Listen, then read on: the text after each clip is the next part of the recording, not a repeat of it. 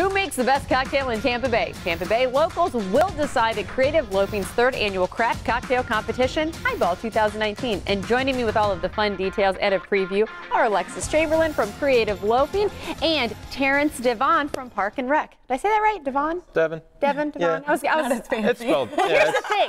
I knew I was going to get a fancy drink, so I was making it more fancy. I like the French twist on it. It's great. Because you are last year's champion, too. Yeah. Yes, that I am. See, I'm totally justifying my mistake here, but that's okay because we've got fun. We've got drinks. Again, last year's champion in the gin category, which we're going to get to. Alexis, talk about this. You say third year it's going to be bigger and better. Third year, we're having more bartenders this year, which is really exciting. So we had 15 last year, 20 this year, so 5 in each category. And we have vodka, whiskey, gin, and rum. So you can try 5 cocktails in each category and vote on your favorites. I like it. I love that you let people vote too, which I think people like they have a sense of pride almost. Yeah, you have a little bit of control. You get to just like rep your people. Well, this kind of worked out too because you asked me, you're like, do you like gin? Because that was your category. And that's actually kind of one of the things that I lean to when I go to a bar. Yeah. So what is it about gin these days? Someone recently told me that it's kind of like the more popular and they said classier vodka. Gin these days. Do you agree with this? You're laughing. I agree. I'm a whiskey guy myself, but I'm into the gin. It's there's a lot of flavors going on with gin. There's a lot of there's juniper, orange peels, lemon peels, all kinds of stuff. It's got a lot of flavor. It's fun to work with just because so many flavors, so much to do, so much. So here's what I will let you start whipping up the cocktail. Again, this is the cocktail that won last year, right? Yeah, it's the cocktail that won last year. So I call it kiwi. It's I made a kiwi honeydew simple syrup with honey. It's got some lime juice in there, the gin, of course.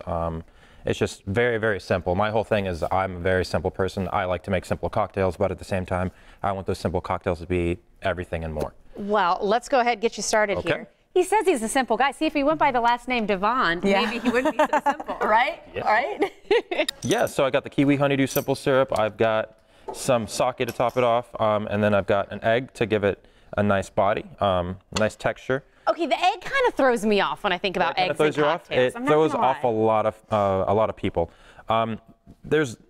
Besides the novelty of like the egg white, it gives it some texture rather than having like a thin, flat drink.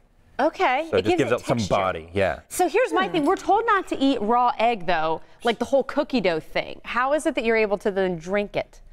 Do you know what I'm saying? See, I'm really I'm putting Terrence to the test today. It's okay.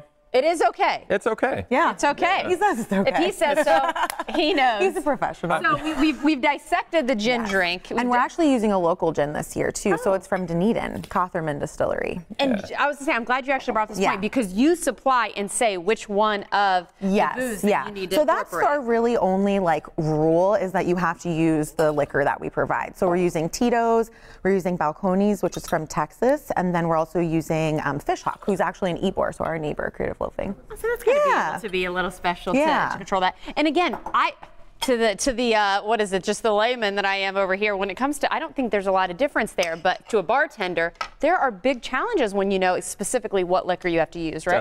Definitely. Different distilleries make their spirits just differently. They add there's like corn, there's rice. It's just brewed differently. The distillation process is just different. And that, therefore, you have to like complement it or change it up with what you're doing. Some bartenders like to use, for instance, Tito's vodka. Some bartenders like to use Kettle. It's just, the taste varies. To a consumer, taste doesn't really vary because they don't really know. That's totally the category I am. Okay, we're getting ready to close our segment here. Is our drink almost done? Almost done. Let's go ahead and share the information so that you can enjoy the Highball Craft Cocktail Competition for yourself. There's the website. There's the address. You and I were talking about how great of a location Nova 535 is. We love it there. Be sure, go have fun. Tickets, good to get in advance? Yes, you'll definitely want to get them in advance too because it sells out every year. So okay, so a few spots still there. Go ahead and get it now. Where do we stand? I saw the egg just go in the drink. Egg went right into the drink along with the lime. Easy. Nice. Isn't that part of the fun? Yeah. Give it a nice good shake. And then strain, right? Strain it right in there. Look at that. Again, I'm still so intimidated by the egg. I know, but I'm sure the egg. But you can see where it gets the color. Yeah. Am I allowed to? We're out of time. Am I allowed to go ahead and give it a try? By all means. Oh, he's doing lime. He's doing lime. Quick lime. Going to mouth for Robin. Last year's winner. Last year's winner. Good luck. Awesome. Thank you so much. Thank you.